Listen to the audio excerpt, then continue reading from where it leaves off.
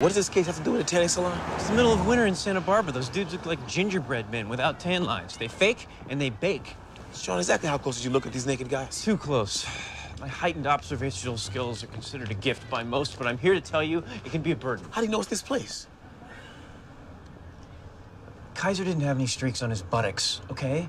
That screams the Insti-Tan process, and this is the only place that does that. Right. Plus, they both live within a mile and a half from this joint.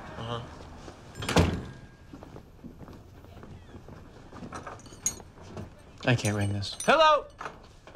Hello? Look, I'm gonna snoop around, okay? You find out if Turk, Kaiser were here, and if so, when. Oh, sure. This is not gonna work. Dude, I've gotta do my thing. I gotta mix it up nice. But you always complain you don't get to do the questiony part. Questiony part? Gus. Right. You're forgetting something. May I help you? Yes, I'm here for a tanning appointment. For yourself? Yes, for the Insti-Tan process. I would like that. But What? you... Yes. I don't understand. Okay, look, screw it. I can't do it. Have you seen either of these two guys here before? Fred Turk or Philip Kaiser?